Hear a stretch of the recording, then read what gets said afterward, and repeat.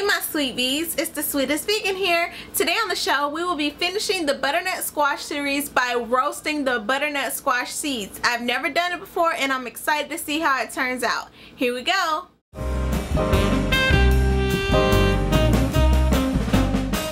So we want to start this recipe by preheating our oven to 350 degrees. Next we're going to add water to the bowl that contains our butternut squash seeds. And if you're like me, you didn't separate them yet. Well, the water will help to separate the seeds from all the gooky, stringy stuff. Once you have them separated, lay out some paper towel on a baking sheet and transfer your seeds to the paper towel.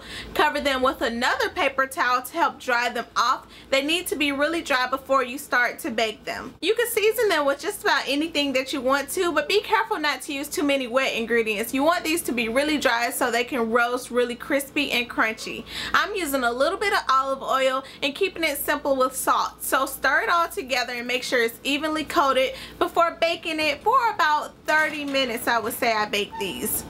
And every 5 to 10 minutes, since my heat was a little bit high, I just came back to check on them, shake them around, make sure the ones on the edges were not getting too crunchy or too burnt, and just kept them moving throughout the baking cycle. And then they were done. Let's give them a taste test. I have to say that butternut squash seeds really aren't my style, and I'm assuming that pumpkin seeds aren't either, since they're both squash seeds. They're kind of big and flat, but they remind me of sunflower seeds. If you ate the whole sunflower seed, the gray whole part and the seed inside, because when I open up the squash seed, I like the inside part, but you can't really separate it as well as you can a sunflower seed, so you eat the whole thing. If you know differently, please comment below and tell me if I'm doing something wrong here, but the recipe was simple and easy. So if you like butternut squash seeds or pumpkin seeds, go ahead, make up a bunch, or you could just use them as decoration for Thanksgiving, or people may like them at your party. You never know. That is it for today.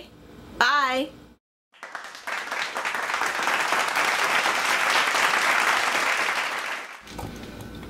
Buster likes them. Are these poisonous for dogs? Let me know. Turn. No, all feet on the floor. Turn.